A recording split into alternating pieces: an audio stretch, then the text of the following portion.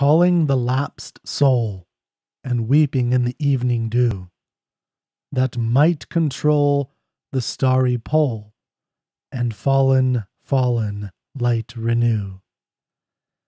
Welcome to the Troubadour Podcast. Today we are going to be reading two poems by William Blake, the Songs of Experience Introduction and Earth's Answer.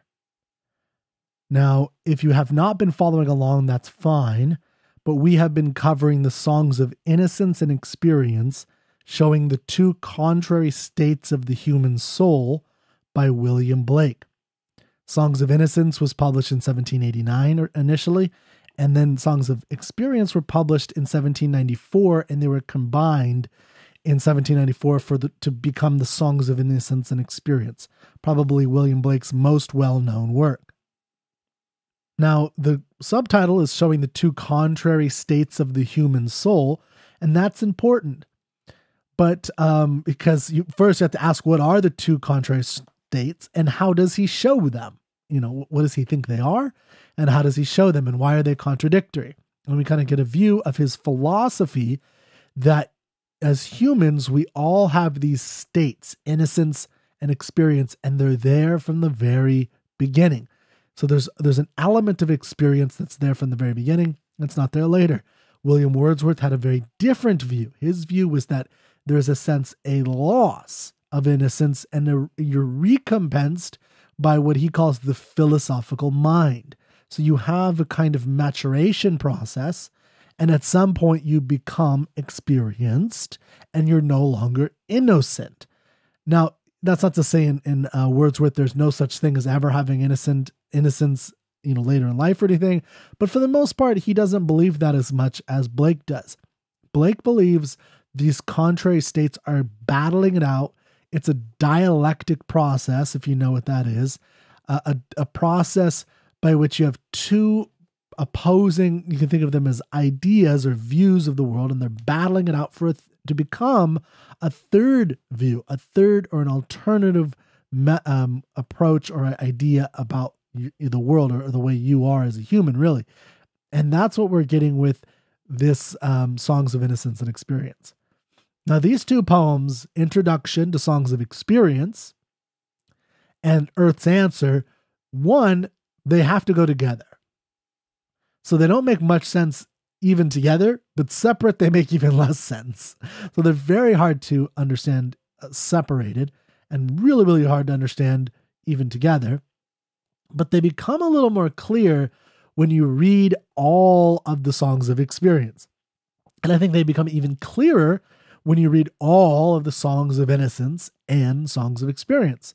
So what I get this question now about writing, high school or college kids, or someone writing an essay, and if they choose William Blake in the Songs of Innocence and Experience, one mistake that I see a lot is the idea of, why doesn't this make sense, this poem? And Blake in particular is a poet that you cannot take out of context. He's a supreme artist, and his view is that these words and the images have to be taken together. So let me give you an example. When I read this poem in a few minutes, I'm going to read it, and if you're watching on YouTube, Facebook, or go to troubadourmag.com, you'll see what I'm talking about. I will have it on this white background with black text. Hear the voice of the bard, who present, past, and future sees, etc. I'll read later the whole poem. That is not... William Blake would probably be rolling in his grave if he knew that that's what I was doing. This is how he wants you to read it. Now, if you're listening and not watching, that's fine. Go to troubadourmag.com, and I'll put the plates up on troubadourmag.com, or you can Google them. You can Google the Songs of Innocence and Experience, William Blake's plates. But he actually drew these out and then put them on special plates that he invented to print them on. So what we're looking at, just so you know, is it's a image, but it has a figure of looks like a naked young man at the bottom, laying kind of on a cloud, or he's on like some kind of furled bed on a cloud. and there are these stars. It's nighttime, and he's looking up. It's like he's dreaming, and what he's dreaming is this poem, and it's in cursive here, the voice of the bard who present, past, and future sees, and it's the song that he's dreaming of. Now, that's what we're seeing here. And William Blake, like I said, he drew these out. He created these special plates to print them on. And then he would actually he'd have this book of Songs of Innocence and Experience that had all of this drawn out, but not colored. And then he would hand draw each individual book and then send it out to people. So you can imagine he was not the most popular because there's just not, he resisted the mass production of his work, which other artists like William Wordsworth I talked about embraced. And I think it was to his detriment during his lifetime. But he saw it as all a work of art. But the one thing you have to take with him is that he absolutely wanted you to see the totality. He wanted you to experience it the way he wanted you to experience it. And that is an artist, I think. That is the consummate artist. You can't, so if you take the words out by themselves, you lose something. You lose something important. So let's talk about the actual poem itself a little bit, and what we're looking at. So I'm going to read the poem and we'll talk a little bit about it. Now I've explained that you can't take this out of context, and so I'm going to take it out of context right away, and we're going to just read it by itself with a black text and white background, like I said. But we'll then go through it and kind of talk about it with Earth, the next poem, Earth's Answer, and you'll see why it's a kind of a call and answer type poem. And then we're going to talk more briefly about the series of Songs of Experience that I'll continue to read for hopefully your pleasure. And you'll see how these two poems kind of unlock and even shed light on or are shed light upon by later poems. And I'll talk a little bit about those as well. Okay, so let me read Introduction to the Songs of Experience by William Blake. Hear the voice of the bard, who present, past, and future sees, whose ears have heard the holy word that walked among the ancient trees. Calling the lapsed soul and weeping in the evening dew that might control the starry pole and fallen light renew.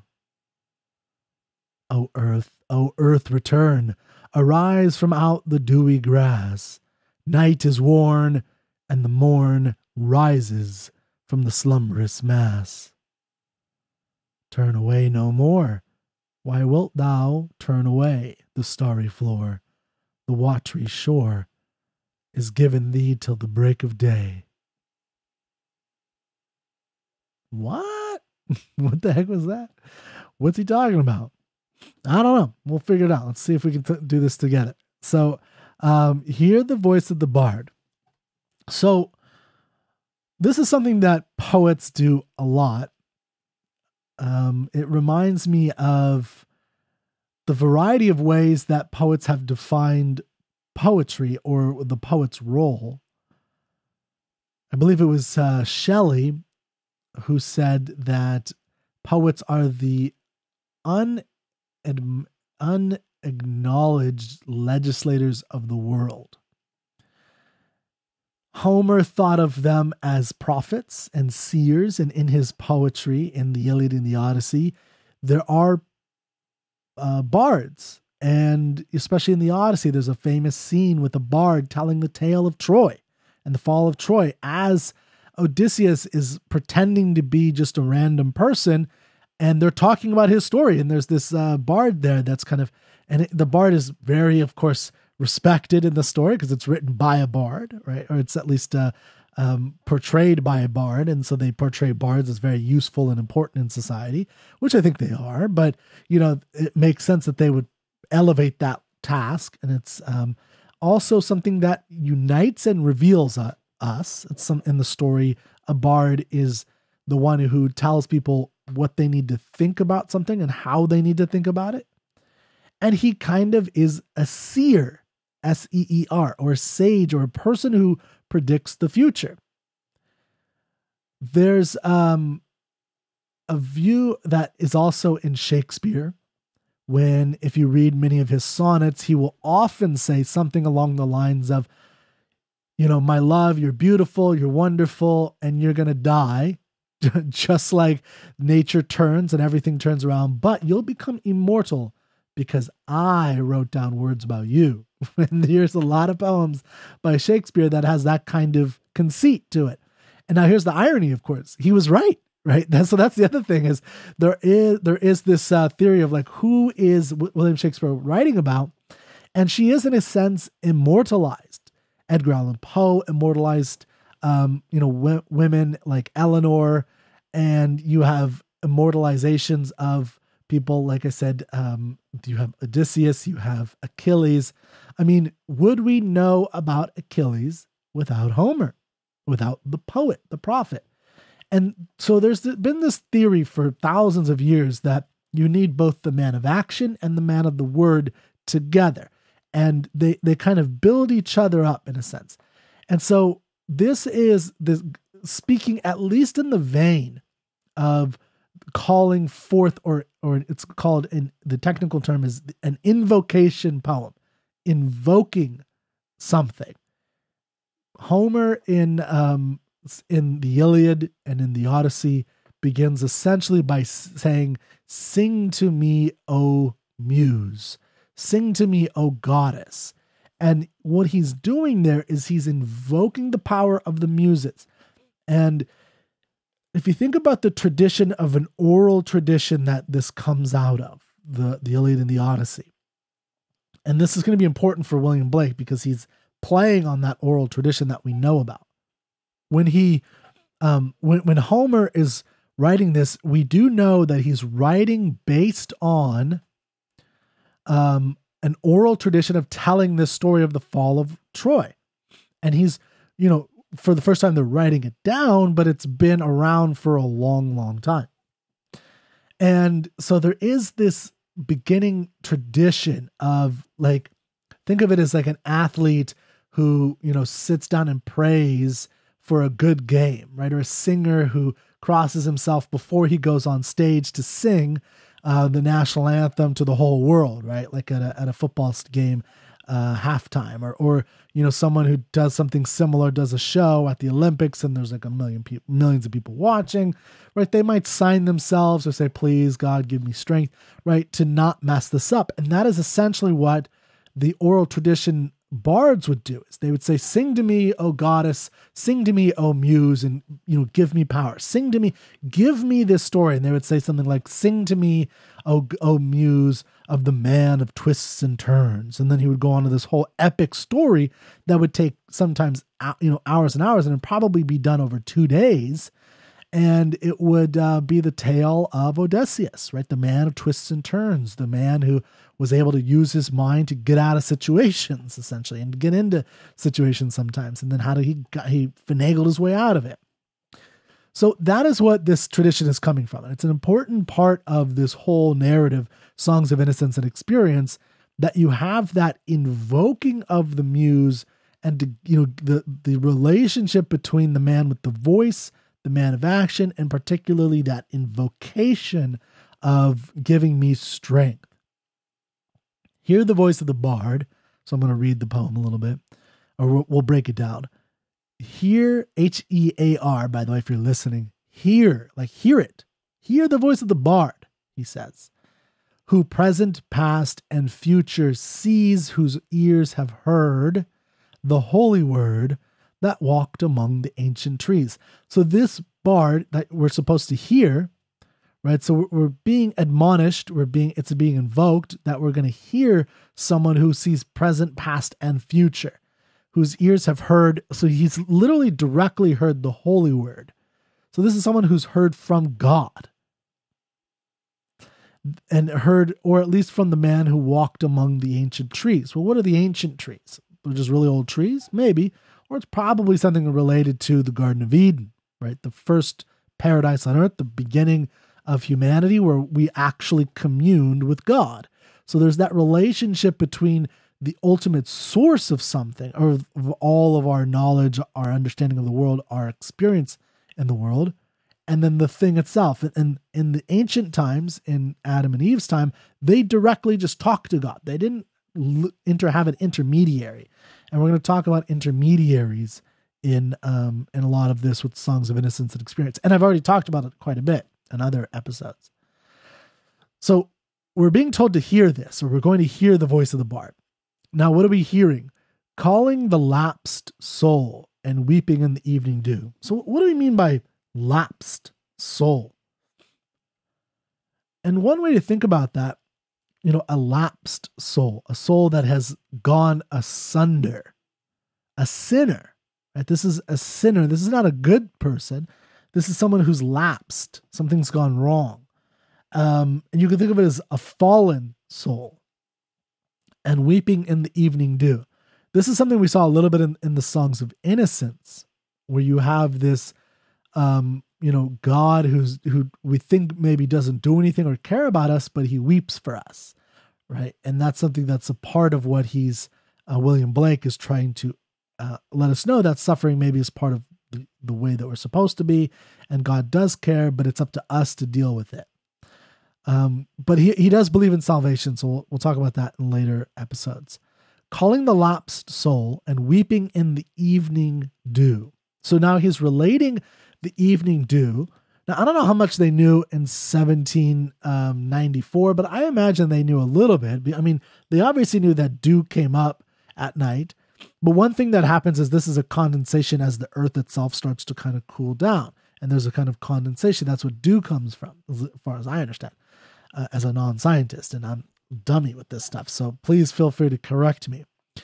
But there is this phenomenon that we all have experienced where it's, it could be perfectly dry out for the most part. Maybe it rained a day or two earlier. It could be perfectly dry out. And then all of a sudden you go outside and you can feel wet grass, right? It's evening dew. It's like it came out, it feels like it came out of nowhere, right? And, so this simple analogy is now we're personifying the earth because the earth is weeping, right? So the evening dew is now related to weeping. And that is a metaphor, by the way. Now you may know that's a metaphor, but it's sometimes these types of metaphors can slip by and we don't even really notice them. Calling the lapsed soul and weeping in the evening dew that might control the starry pole and fallen light renew. So we're getting a call. Now, what is the starry pole? We could think of this as metaphorically the poles of the earth, perhaps. And, they're relating into the poles. Or it could be something else that we're not really familiar with. There's a lot of options here. And as we explore, I think we'll learn a little bit more. But we can tell like he's really stressing this fallen. When the poet repeats something like that, it's not an accident. So unless you find out it is a printing error, then that's a problem. But he's stressing it here. This is not an accident. And fallen, light renew. Right, so he's stressing this fall, the lapsed soul, the sinner. You could think of, reading Milton's Paradise Lost and the devil falling from earth. He was a fallen angel, but now the question is, we need to renew nature or the light. We need salvation. We need to bring it back. So what's the next stanza? Well, it's a plea in a sense. O earth, return, arise from out the dewy grass. Night is worn, and the morn rises from the slumberous mass. So we have this bard that's praying and questioning us and telling the earth to come to our aid, to help us renew, right? That's what the earth is supposed to do. It's supposed to renew. That's what spring is. It's a renewal. Turn away no more. So don't leave us, right? This is the bard talking at this, by the way. Turn away no more. Why wilt you turn away? The starry floor, the watery shore, and is given thee till the break of day. Right? So you have control, you have the ability to do something, so why are you leaving us high and dry? So this is the introduction to Songs of Experience. It is pretty vague, right? Because he just asked a couple questions.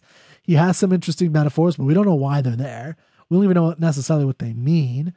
especially by themselves. So we have to ask ourselves, well, what is he talking about? Now, before we go into the next poem, I wanted to show you a quick little reminder of the introduction to Songs of Innocence. Now, I'm not going to go through the whole poem again. You can go back to the Songs of Innocence, or it's also called the Piper. And first, I want you to look at the differences in. So this is right before the Songs of Innocence, and look at the tone, the coloring has changed, right?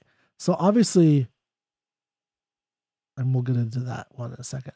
Obviously, it's much darker. Now, this isn't a scary darkness necessarily, but it's definitely night. And you have this scene here. We have all these lambs in the background. This is from the Piper. You have this god, right? Some kind of being that's not human floating in the air, some kind of angel, right? You might even see a wisp of wings back here. And then you have this Piper who's piping down the valley wild. Piping down the valley wild, piping songs of pleasant glee. On a cloud I saw a child, and he laughing said to me, pipe a song about a lamb. So I piped with merry cheer. Piper piped that song again. So I piped, he wept to hear. Drop thy pipe, thy happy pipe. Sing thy songs of happy cheer. So I sung the same again, while he wept with joy to hear. Piper, sit thee down and write in a book that all may read. So he vanished from my sight, and I plucked a hollow reed. And I made a rural pen, and I stained the water clear. And I wrote my happy songs every child may joy to hear. So in the Songs of Innocence, we have this kind of pleasantry. Now there is a weeping that's going on, but it's by the god. So Piper pipe. So the Songs of Innocence introduction goes, piping down the valleys wild, piping songs of pleasant glee. On a cloud I saw a child, and he laughing said to me. So I piped, he wept to hear, while he wept with joy too. So there isn't any weeping by the Piper, it's all by the god on a cloud, or the child in this case. But the child is, on a cloud I saw a child. That's obviously some kind of angel or deity of some form. And so if you think about like going from the oral tradition into the literary tradition, that's what this poem is all about.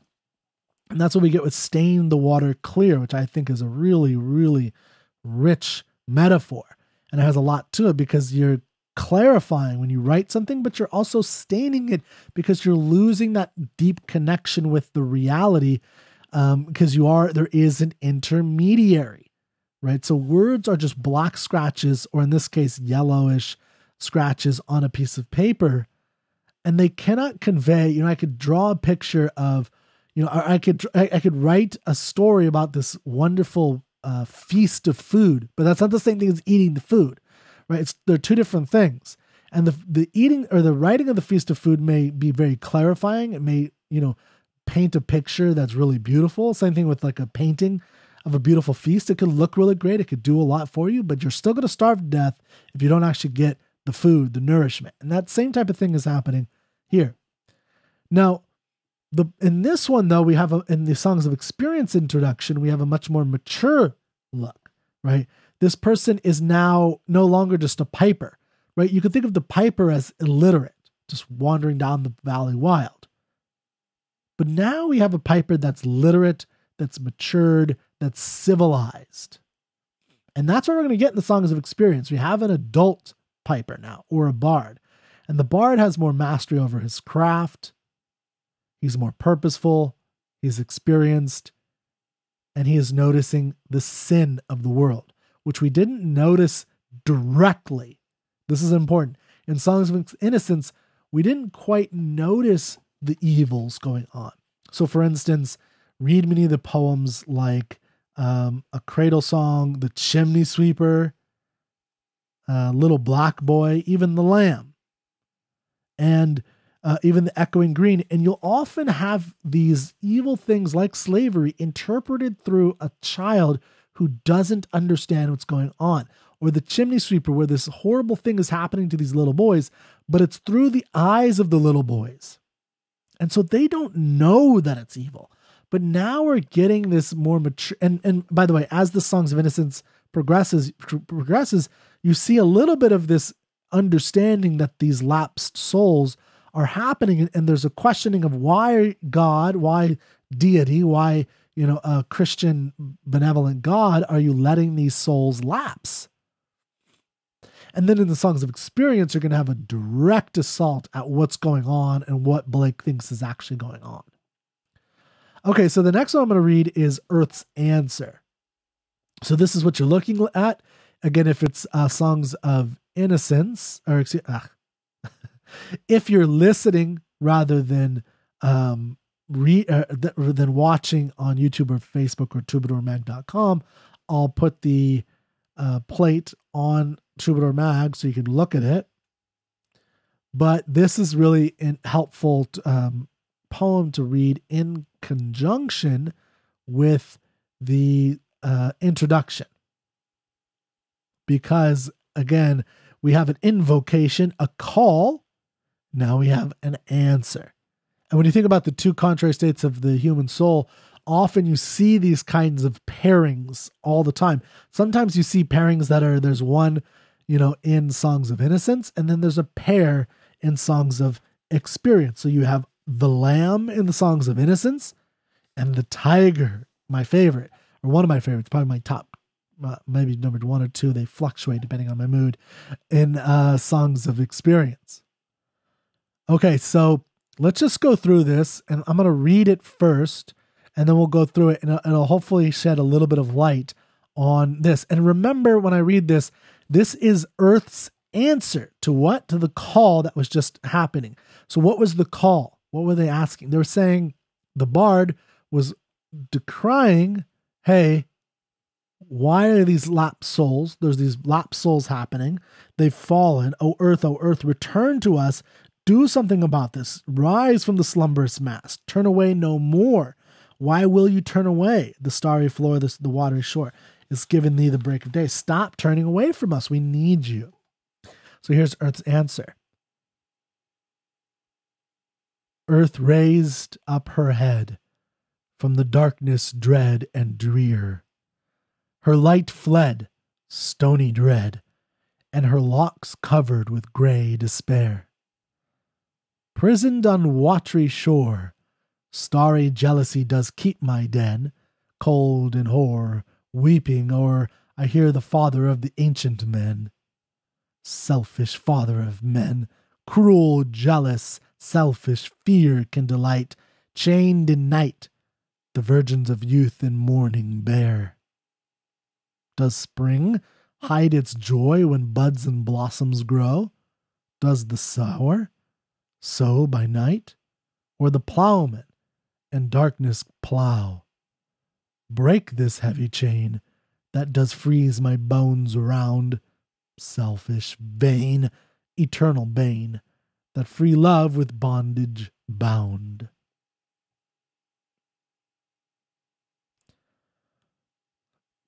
I definitely tried to make it sound, a little bit darker, but I think any interpretation is that this is darker than the Songs of Innocence in a literal sense. And in fact, he even has, here's a word we've used before, alliteration, darkness, dread, and drear. It's kind of the repeating of the first consonant there, d, d, d. And yes, it is just the D sound, but what it does to the ear, Earth raised up her head. If you're really paying attention, Earth raised up her head from the darkness, dread, and drear. And you have the dr is particularly dread and drear. That really puts the sound and the meaning in your head longer, and it pounds away at your head a little bit. And what I think that does is it emphasizes this element of darkness, and that it's a scary kind of darkness. It's not just any kind of darkness. It's dread and drear. It's a bad thing. So we have this Earth rising up her head from the darkness, dread, and drear. Her light fled, right? So light has evaporated from everything. Stony dread. There's that word again. And her locks covered with gray despair, right? Her hair has gray despair. She's kind of matured, and she has this hair of gray. Now she kind of is going to talk here. Prisoned on a watery shore, starry jealousy does keep my den. So her den, the place she lives in, what's going on? Why is she, away from everything? Because she's been imprisoned on a watery shore, cold and hoar, H-O-A-R, like hoar white. Weeping over, I hear the father of the ancient men. So basically she's been imprisoned in her little den. And if you think of land as being imprisoned by ocean, that's one way to look at Earth's answer is, that we have this powerful ocean that's burning it, or blocking in the land. And she's just sitting there weeping, which is the evening dew, right? And I hear the father of the ancient man. So the earth has a connection to that God that we talked about from the ancient trees that the bard has lost. So if you think about the piper has a direct connection to God. The bard does not. The bard has an intermediary in it. Now we're in this tradition of writers writing from the works of writers before. We learn how to read and write from writers who came before, and we're further and further disconnected from that original person or people, Adam and Eve, who talked directly to God, or just like that piper. But the earth isn't disconnected. The earth hears the father of the ancient men. Selfish father of men, cruel, jealous, selfish fear, can delight, chained in night, the virgins of youth and morning bear. So there's a deep question that's not answered here, I don't think. Like, I have my views because I've read Songs of Innocence and Experience, so this is somewhat, I'm trying not to spoil too much of it. But she's referring to two different fathers, and if you want to look at other poems I've done, you can look at, because fathers come up a couple times in Songs of Innocence, like the chimney sweeper, where the father sold me while yet my tongue could scarcely cry, weep, weep, weep, weep, like a little bird. And then we have little boy lost and little boy found, where the little boy's lost because he can't find his father, but he's found by the God, right? The little boy lost in the lonely fen, led by the wandering light, began to cry, but God ever near, appeared like his father in white. And we have this even with further in the chimney sweeper, where, God has kind of a feeling, gives the boy a feeling of reassurance. Now here we have, possibly two different gods. Right? I hear the father of the ancient men. But then since then, there are these selfish father of men, cruel, jealous, selfish fear, can delight. So if we put these together with, maybe the original father was selfish too. Maybe there's something wrong with the original father, the ancient father. Maybe this is a problem with God that this poet is struggling with. Selfish father, because he's imprisoned her. Earth. If you personify Earth is talking right now. So we've imprisoned Earth. Selfish father of men, cruel, jealous, selfish fear, can delight, chained in night, the virgins of youth and morning bear. So they can delight, they can enjoy it, but they're chained in night. They're chained in darkness and experience and bad things. They don't get to enjoy fun. And here's a series of rhetorical questions. And the answer is no to all of them. Does the spring hide its joy when buds and blossoms grow? No. The spring does not hide its joy. Does the sower? No. Sow by night? No. Sower does not sow by night. I imagine they don't talk about sowing needle. I think they're meaning sowing in the field as a farmer. I don't know much about farming, but I imagine farming at night is probably not with no lights is probably not a good idea. Or the plowman in darkness plow. Again, you don't want to plow at night. You probably hurt yourself or somebody else. So these series of rhetorical questions, the answer to them is no, they don't. It's asking this question: does this person do this? You might have heard some kind of rhetorical question that goes along the lines: do lions roar? So it's a rhetorical question when someone asks something and you say, "Does this thing do that?" Right? Do ships float? Like, Yeah, obviously. And that's a rhetorical question here.